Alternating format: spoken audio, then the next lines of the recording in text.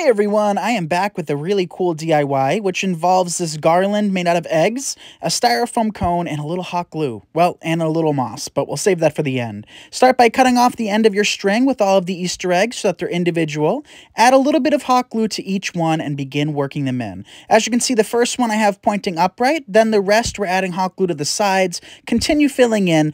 Once you've attached all of your Easter eggs, there's going to be lots of gaps, and you're going to just take a little bit of moss and start wedging it in. The moss, once wedged in, will stay in place, so no hot glue is necessary. And here is the finished design. Thanks so much for watching. Be sure to like and follow for more crafty ideas. Bye, everyone.